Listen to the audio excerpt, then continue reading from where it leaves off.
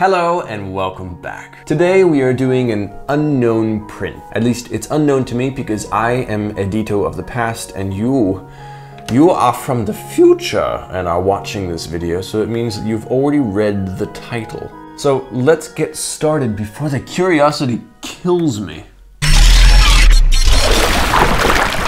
We are on the popular this year on Thingiverse, and let's see what they got.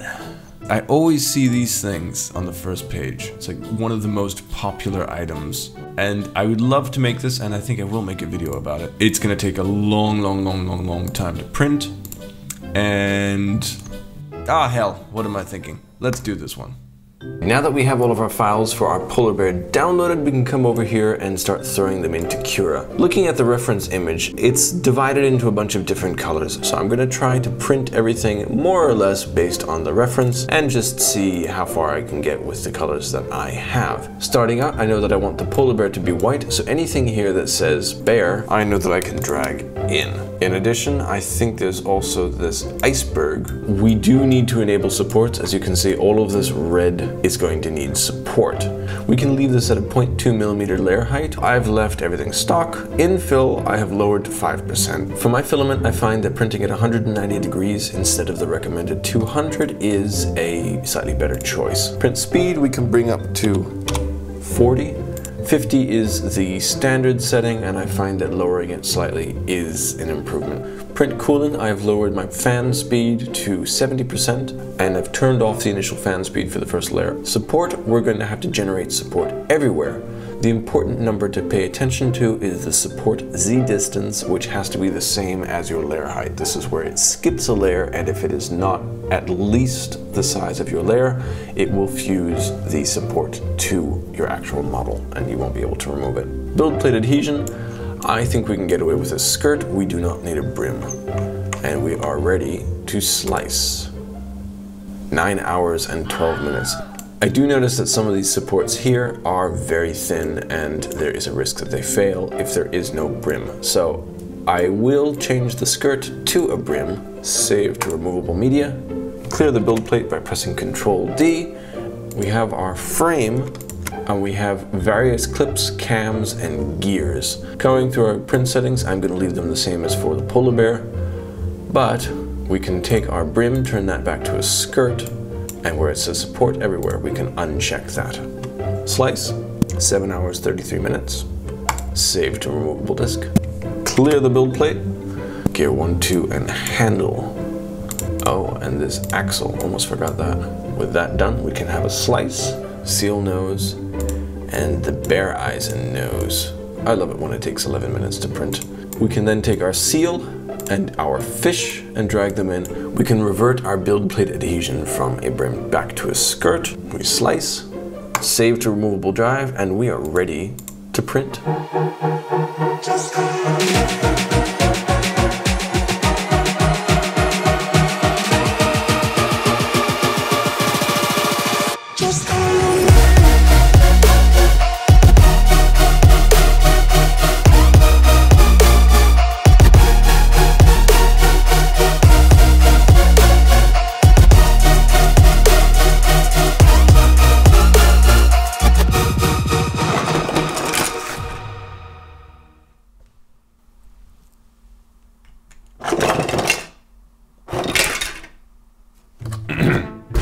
So we got two colors. There's white for the polar bear and the ice, and blue for everything else.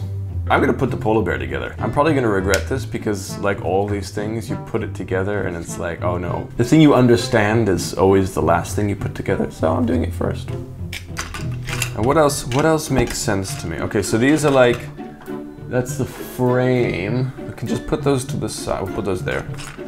We got funky gears. We have cams, we have, this is the ice, we can put that because that's also technically the frame. And we have, we got the little fish. We can feed him to the seal. That's another thing I know how to do. There's a little post there and a groove there, so I guess that goes together. And it is complete. A lot of these things printed in place and are still free. Like, to print with that kind of tolerances is actually pretty pretty cool. So if we put the ice on top, stick it like that, then we can put our polar bear on top. Yeah! I'm assuming that this cam system here, as this turns, it has to hit this tiny little post on the side there, which makes it move and then drop back. So that probably goes in front, or not. Our handle goes there. I get it. Okay, so the handle has to turn this gear. Okay, so that goes like that. That goes on top like that. And then we use one of our clips to hold that in place. Yeah! That is so satisfying. So we have the gear in and our handle goes in the back one. So we turn the handle and that cranks the gear, which cranks the cam. These grooves in the posts, that's where the clips go. So if we put this here, we have one more clip. This little thing. I think we're gonna stick it there. There we go. It's hitting there for some. Oh, I think we need to do some surgery on our clip because it's hitting the piece. Ouch. Ah. Okay, so the fish catcher dude, the seal, goes in the hole there. But then he sticks through the hole too much. Ah, I get it. Okay, this has to clip onto there, and then this thing is like a spacer for the seal. And then we have the two posts. Oh, I do have to take the polar bear off. All right, let's put the fish catcher dude. Why do I keep calling it a fish catcher? The seal, this has to go through the hole in the ice. Come on. Did I just break it? Ah, no, it's fine. Whew, close. Why he no fit? Oh, because I put her... Okay, now it works. Whew. Okay, we'll put half of the polar bear onto the ice. We'll put that into the hole there. The other half of the polar bear, okay, that goes through there because his arm attaches. There we go. We can put his head on so he's not like a headless polar bear. Tuck! Put the arm, squeeze that in place. Yeah, it's so cute. We're gonna put the other side of the frame on. It's like these puzzles that you have to hold everything together until you put the final piece in. I need more hands. Ah, ooh. Okay, proof of concept. Oh, look at that! That is so cool. This, oh, I see. This goes in the bottom here. That makes the frame solid. How am I supposed to get this one in? I have to push it from all angles at the same time. There's no way. I have to take the frame up. I have to take the frame apart again. How do you figure this out? Come on, no. Yeah! Does it still work? Yes! That is so satisfying. That is so cool.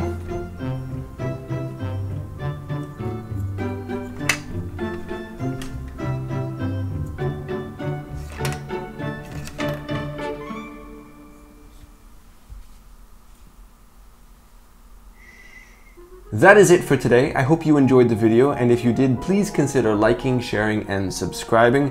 There are some epic things I want to do in the future, and I need your support to make it possible. Comment below if you have ideas or suggestions for things that you want to see me make, and as always, thank you for watching, and I will see you next time.